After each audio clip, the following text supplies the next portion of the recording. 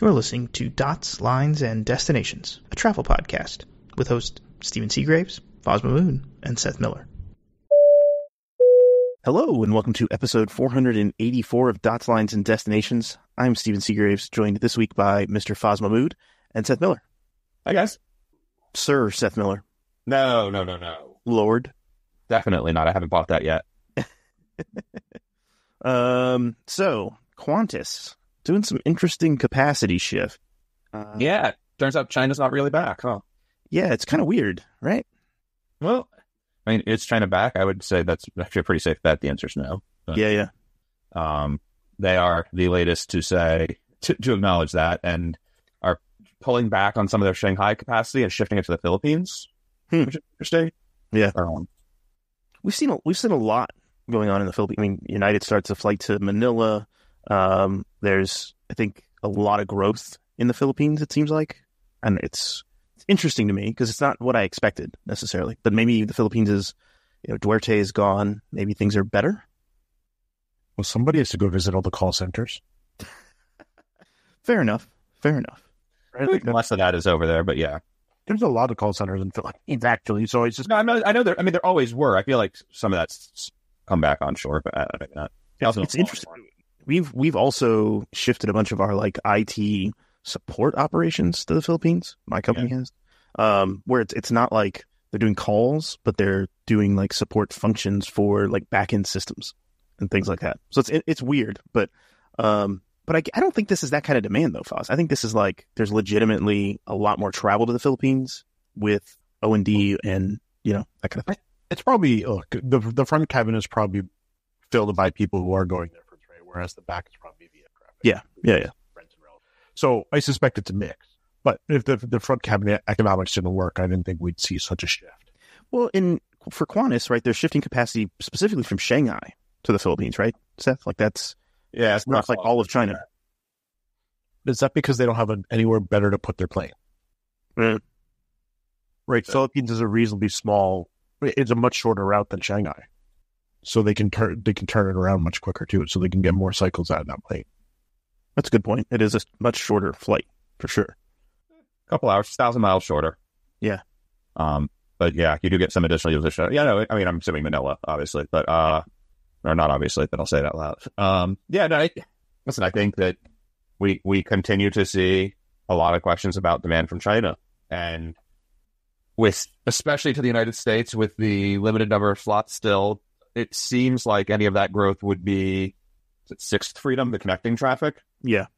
Right. So any growth there is assumed to be Chinese airlines undercutting the rest of the market on Southeast Asia and South Asia to United States flow.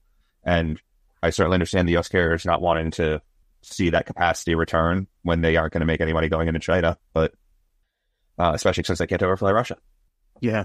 But I am a little surprised that the Chinese market outbound tourism market has not recovered yet. I mean, it is a little strange. I would have thought we would have seen the tourism boost kind of, before COVID, kind of like that right at the beginning of COVID. They were talking about all these Chinese tourists to Europe, and, that was a big spread of COVID at the very beginning, right? People going from China to Europe and the U.S. And now it hasn't come back, and it's a little weird. It's just, I am surprised. Yeah. But has it not come back because immigration on the other end is harder? On the Chinese side? Or the other side? Wherever they're going is harder? Yeah. It's a good question. Has it gotten harder? The U.S. hasn't enforced any further Chinese immigration rules, right? No, but how long are they taking to approve visas? No, that's fair. Yeah. I know for my colleagues in India, getting a U.S. visa is a year-long affair now. Yeah, so there you go, right? The visa processing has increased drastically. Yeah. On the flip side of all this, Philippines Airlines is actually entering a wet lease agreement with Wamos Air, the European charter carrier, for I think it's two A330 200s to operate Manila, Sydney, and Manila, Melbourne for 5 months. I think this is mostly because they have a bunch of maintenance that they need to do, and so this is the easiest way for them to fill that gap. But I did find it funny that they specifically focused on Manila, Sydney, Manila, Melbourne, not some of their other routes where they use, where these planes can be used. So just a little tidbit. Yeah, I mean, that's, again, though, right? It's the right duration, right size plane for pushing capacity to the market. I wonder how many seats the Wamos planes have, because let me pull this back up. So those routes are about just under 4,000 miles. Yep, 3,800. Right, so they're pushing the limits of single aisle, especially if you go high density single aisle. I guess the Neo could probably do it even full capacity. So when you start thinking about like Cebu Air or something like that, which has said explicitly they don't want to do long haul routes, they want to keep their regional market running. Yeah, and I have no idea if they actually serve those markets. I'll pull it up while we're chatting here, but it's interesting that like you start to, I guess Philippines Air probably has a cargo operation also. So, but yeah. So I'm trying to get Sirium up here. That's okay. Yeah, I just thought it was when you posted the link to the topic for Qantas, I thought it was an interesting juxtaposition for Philippine Airlines to be doing that. Yeah, Cebu does fly it. And so looking at the current month, May 2024, Qantas is flying, let's show destinations here so I can see which markets they are. Qantas is basically flying a daily Manila to Sydney. Philippines Air has almost daily service to Sydney, Melbourne, and Brisbane, 24, 22, and 19 flights. So it's like 6 a week, 5 a week, and 5 a week, something like that. Yeah. And then Cebu has a combined 35 to Sydney and Melbourne. So almost daily, right? One's 4 days a week and one's 5 kind of thing. So, or 3. So yeah, I could, but so Qantas is really trailing in that competition in a lot of ways. Yeah. So that maybe they're trying to catch up a little bit, and they see this as a time to do that. Yeah, but to see, let's start, if I push it out to November, similar numbers. So I guess they all haven't loaded yet. But yeah, it'll be interesting. Yeah, but that the Cebu Pacific is especially interesting to me just because they're doing that on single aisles. And that's no, they're not. Hey, they're using their wide body. They're using their 460 seat 339. Huh? Wow, that's a lot of seats. 459 seats. Whew. So that's a lot of lift. Yeah. So I could, that explains why then arguably the others need the additional capacity to try to hold on to that market. Wow. Fascinating. So let's talk about Frontier. I think they were in the news this past week with some changes to how they're doing business. So they announced it as the all new Frontier, more transparency, more customer friendly. And in some ways I agree with that. I was busy when the announcement came out, so it took me a while to actually process it all, which turns out is good. Not just having a hot take. Weird. Yeah. So one of the main things that the first thing on the list of whatever that they announced was transparency of fares. And so they're sort of getting rid of all the nickel and diming, but also not really. You can buy a basic economy ticket still, and it is what it is. No frills, no nothing. And then on the first page of search results, you now also get prices for the bundles. And so it's an economy bundle, a premium bundle, and a business bundle. Okay. And the bundles are very similar to the Works and the Perks, which were the old bundles they sold. But it's all of them come with an assigned seat now. Depending on which bundle you buy, you get a regular seat, an extra regular seat, or business seat. Okay. All of them come with a free carry-on. Only business comes with checked bags, so you still can have that additional upcharge. There's some real interesting bits about it, but at the end of the day, it's still, to me, just, it comes across as it's still fare bundles. They're just putting them out there more clearly at the beginning in terms of figuring out pricing. So I like it, but it's not all that much different in my mind. Yeah. So change fees. They're getting rid of change fees? Yeah. Huh. So, is that getting rid of change fees for all fares, or is it only the bundled fares? Only the bundles. So basic economy still is not a nothing, whatever. Okay. Yeah. But the rest of them are allowing for no change fee up to 24 hours before departure. So it's still a limited. So if you are 12 hours out and you are sick, you're going to pay a change fee. I think you just lose the value of your ticket, right? There may be a fee. I haven't figured that out. One or the other. Either way, not great. Also, if you change to a cheaper ticket, you do not get a credit. Okay. Which is a bummer. But so that, yeah, I think that's interesting. What were the other things they're doing? They're bringing back their call center. They didn't have a call center? Explain that. They had text-based support. Ooh. And what's super fun about that is, like, last time they did something, when they announced their new business seating arrangement, me and John Walton both reached out to their text chat to get an answer about their passenger size seating policy. Mm-hmm. If you have to pay for advanced seat assignments, and got different answers. So we're still not sure which of us was right.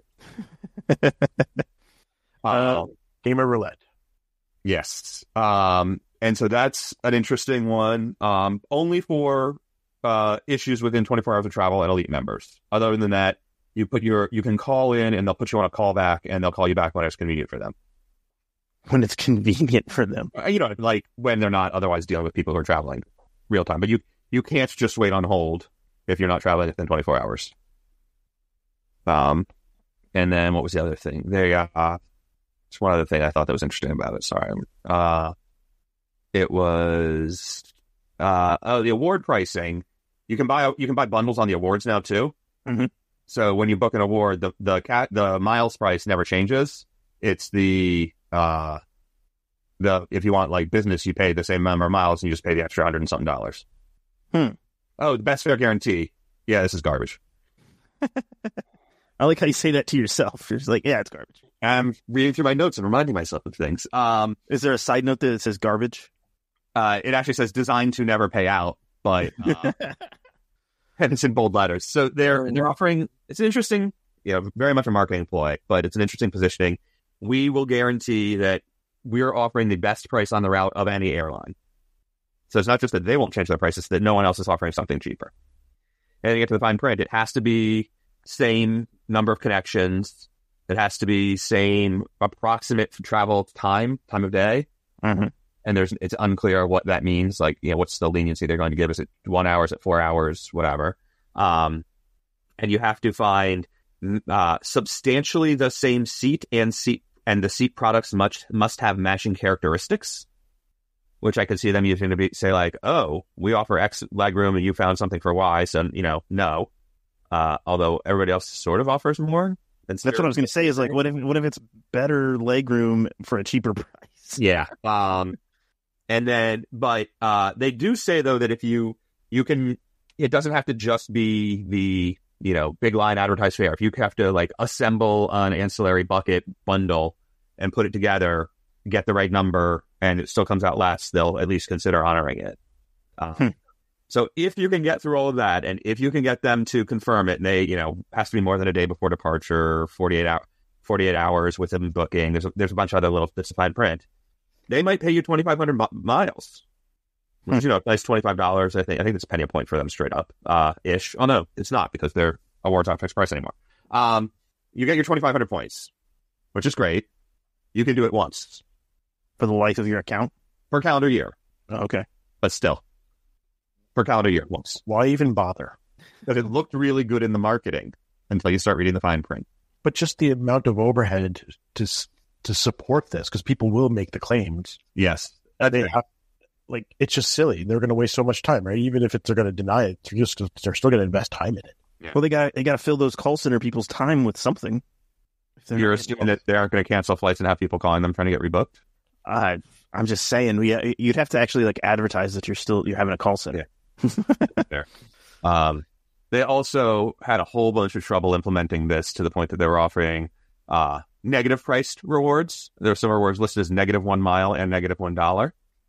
It would not let me book, sadly.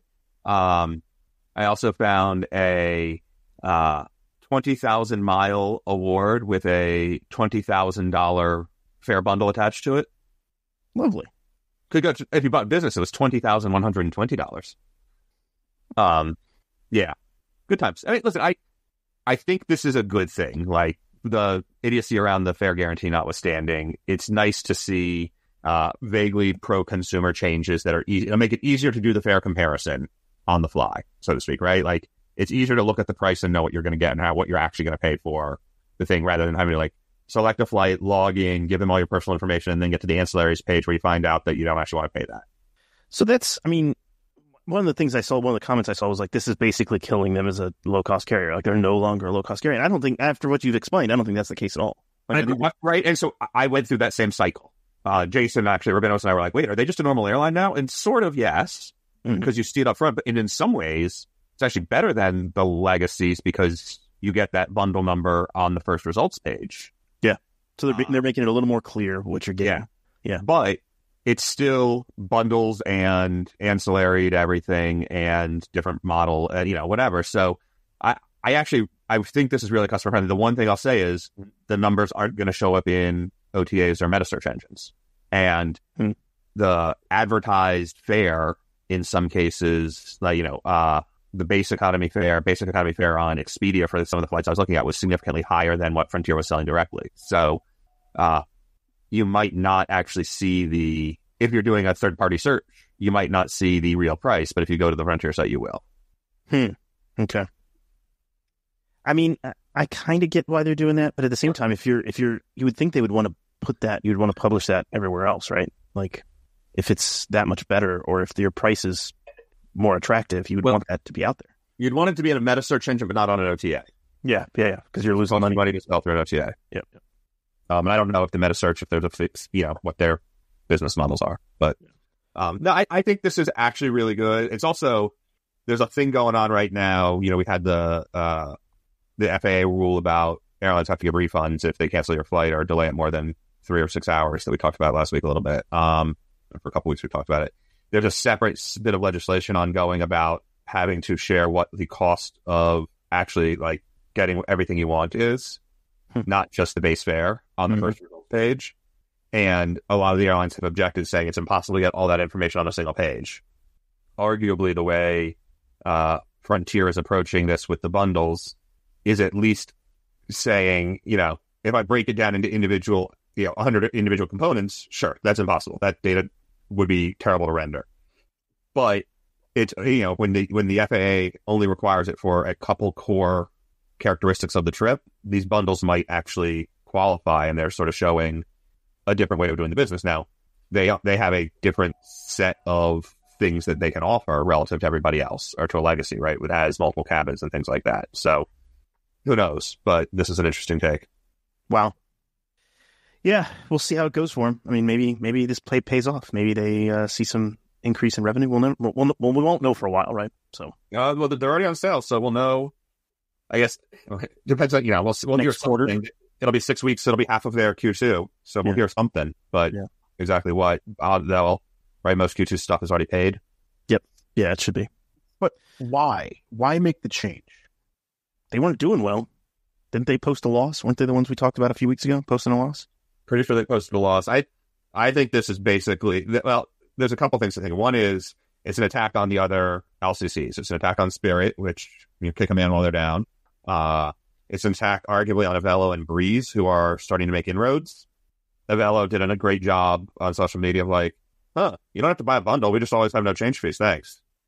So, and that was actually one of Avelo's things since the beginning, is any ticket is fully flexible. You can always refund it back to travel credit.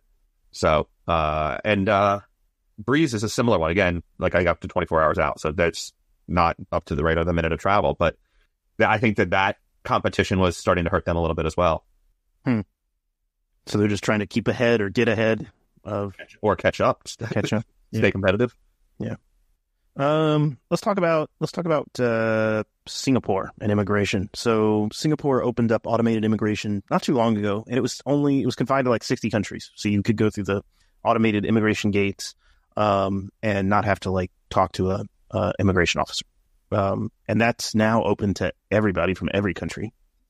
You can still be directed to talk to an immigration officer, but you can use this process that's completely automated.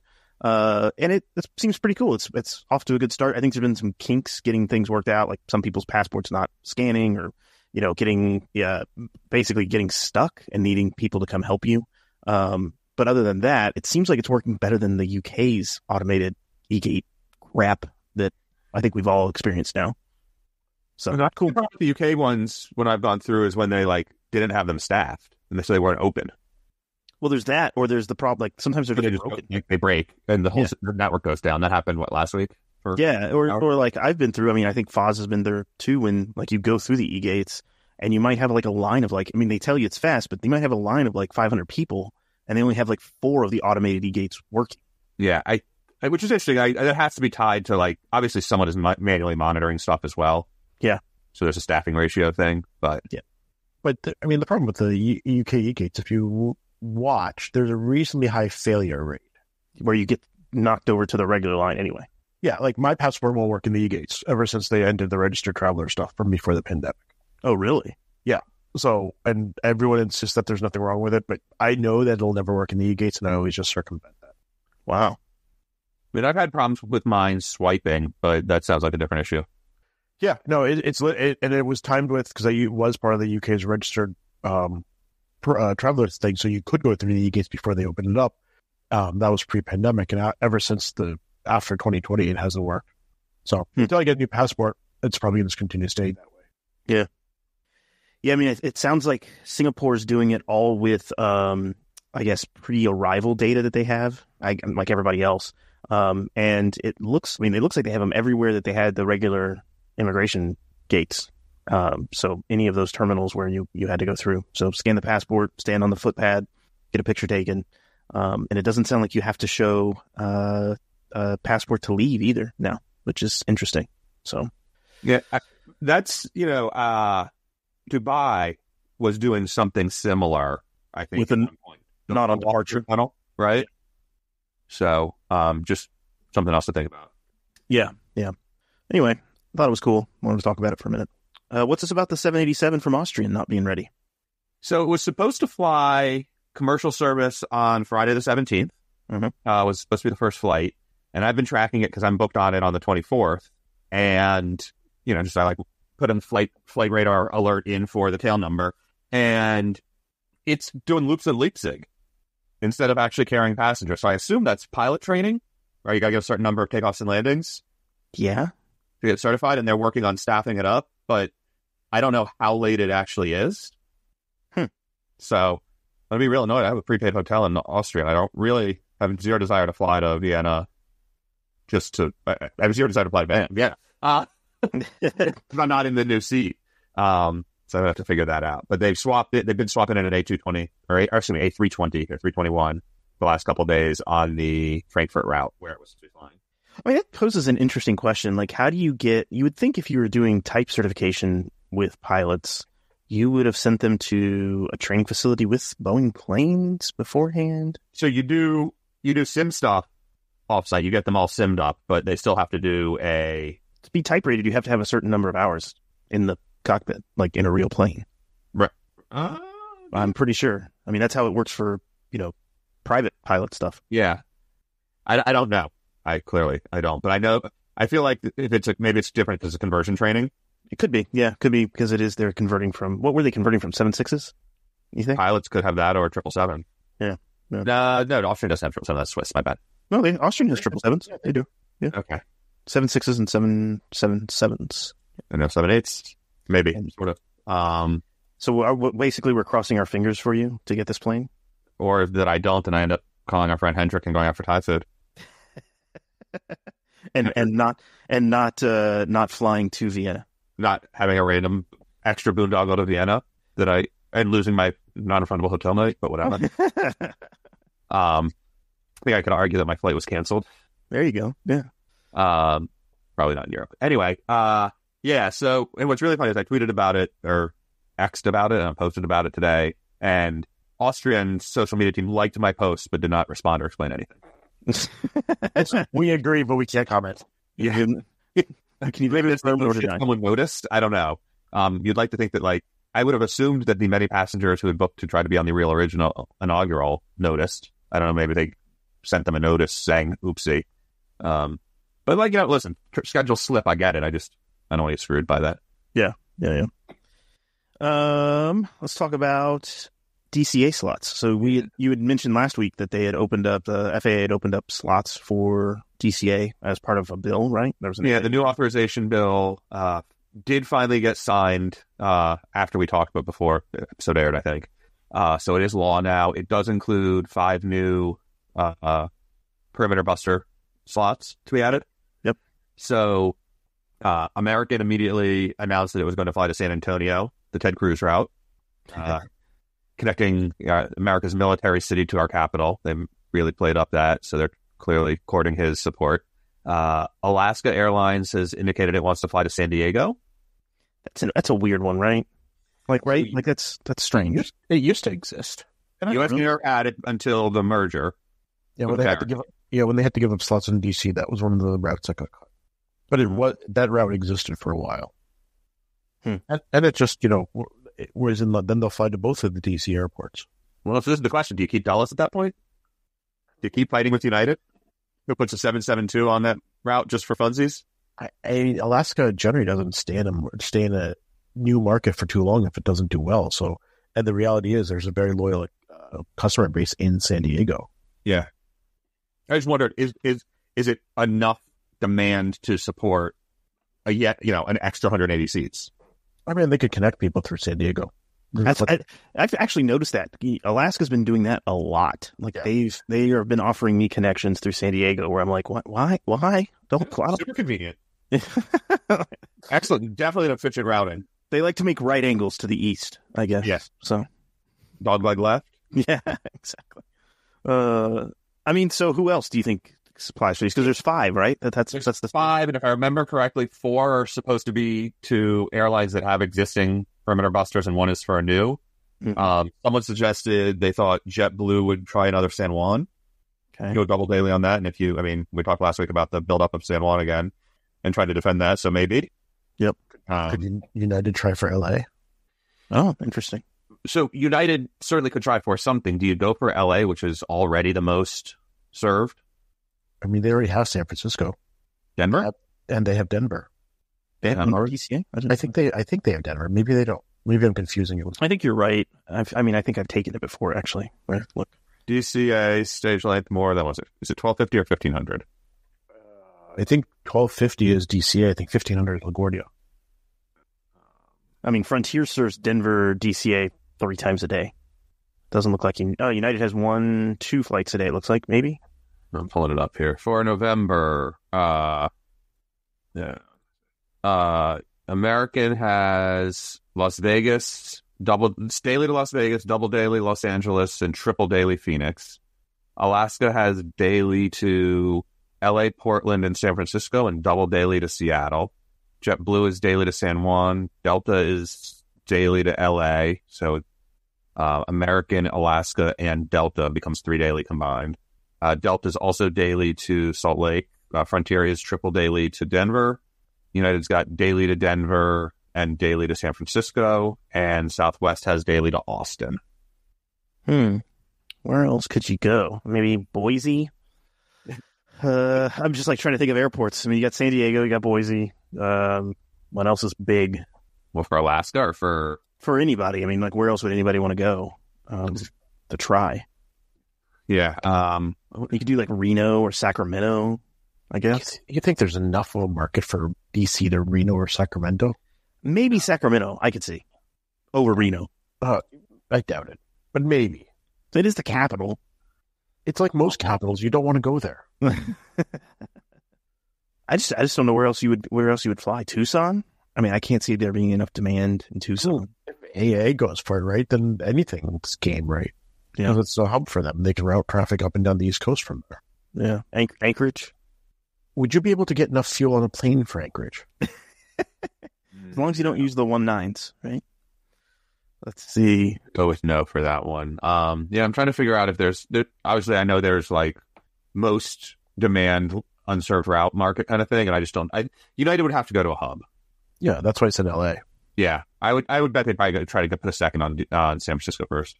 I wonder if Alaska asks for San Jose. Alaska asks for San Diego. They only ask for the one. Maybe AA will ask for San Jose. Right. I can't imagine United trying to go to a non-hub market and siphoning off demand from Dulles. But I could see them trying to do a second daily on San Francisco. Is it really siphoning traffic away from Dulles, though? That's the argument. Also, I can't believe United just a 753 out of Denver. Yeah, and pencil. Maximize the number of seats. It's a big plane. Yeah, I mean, most Alaska's doing 738s on everything. So and Southwest is a mix of mostly 8s and occasionally a G. United is a max 8 to San Francisco and the 753 to Denver. Everyone else. American is all 321 Neos. JetBlue is a 321. Delta to Salt Lake is a 321 Neo. And LA is a 752 with flatbeds. And then Frontier is 320 Neos. So a little, I mean, on the one hand, a little surprising. Frontier doesn't put a 321 in with bigger capacity, but I also sort of understand because they had multiple frequencies. Yeah. Yeah, but 3 frequencies is a fair bit. Yeah.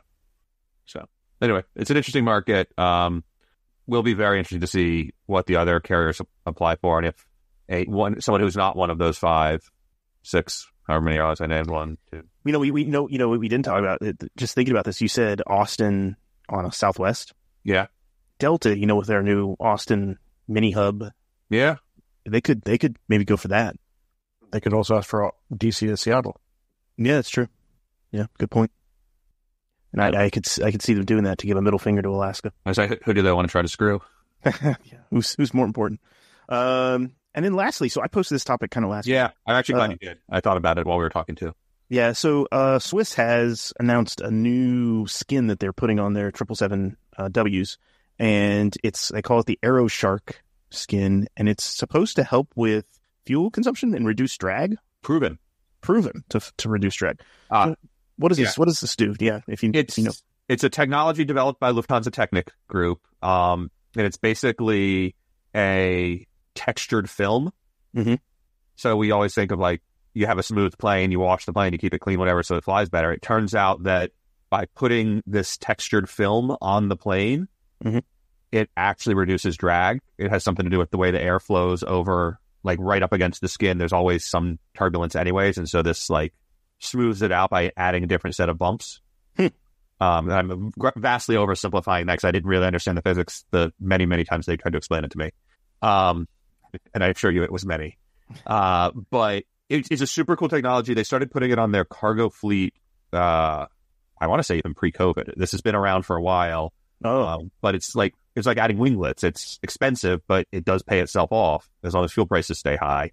And so they did their cargo fleet first. They were able to demonstrate the actual efficiency with that, and so they put it on their passenger planes. And so, yeah, the shark skin of that slightly rough texture that helps sharks move through the ocean water better. It's the same idea, just through the air. Yeah. Super interesting. I mean, it's cool that they've kind of been trying it out beforehand, and they've gotten some data, and I'm sure this has been technology that they've patented, or... I think Technic has a patent on it, but it is a weird bit that like only Swiss has really taken. I think maybe Lufthansa Cargo also is. Mm-hmm. I guess that's the question: is like, is it a skin that only works on the 777, or is that really where they've tested it the most, and so that's where they've gotten the most data, and that's why Lufthansa doesn't have 77s yet, and they will. But is it that kind of thing, or not? Or does it not bind to composites? Oh, that's a good point too. Yeah, so they couldn't use it on a 787 or an A350. Right. And so, there's probably, right, if it's expensive enough and there's not enough life left in a metal-bodied plane. Yep. You probably wouldn't put this on. Yeah. Fair enough. Good point. The real question is, did they have to put a disclaimer that no sharks were hurt in the making of the skin? God. And I'm pulling up their page now. Developed with BASF. I was going to say it was 3M, so I was close. It's been on 4 Lufthansa cargo planes, 77Fs, and 11 77Ws for Swiss. And actually, the Lufthansa 744s had it. Accumulated a total of 50,000 hours now. Wow. And they've saved approximately 3,000 metric tons of jet fuel with it across 50,000 flight hours. Wow. That's big. That's really big, actually. Yeah. A film with this is a quote here, a film with a barely perceptible ribbed texture of small protrusions, riblets. Sized in patches for easy and targeted application, the film has millions of these prism-shaped riblets, each one 50 micrometers high. Applied to the aircraft in a specific manner and aligned with the airflow, the riblets achieve efficiency gains by reduced friction, similar to those of their counterparts in nature, and can also improve lift if attached on wings. What's that in it? Sounds 500 square meters on a Boeing 747-400 fuselage and belly. Wow. Yeah, super cool stuff. Then, like I said, this has been around for a little while now. It was very cool when they announced. I guess my son, yeah, they developed it in 2019. It was ready to fly. Wow. So it's the big news here is that it's going on the Swiss planes, and I think that's what caught my attention. Yeah, it's fully installed on the Swiss planes. So they had been installing, but I guess they're now done. Fuel consumption drop of 0.8% after accounting for other externalities on the second floor. Wow. Super cool. Yeah. I'm sure it's just expensive and that people got to figure out if they're going to do it. But yeah, it is a super cool technology. Yeah. I think that's it, guys. Anything else you want to talk about? We're going to talk about some extra stuff in the bonus topics. Anything else you want for the main show? I think we're good. Sweet. All right. Well, for our Patreon subscribers, if you stick around, we're going to talk about Seth's Breeze Adventures, Boeing's annual meeting, maybe United resuming some growth, and then a little bit from the AvFest Americas and Fozz's love of O'Hare. So stick around for that. If you're not a Patreon subscriber, thanks for listening, and we'll talk to you next time. Happy travels. Take care. See you later.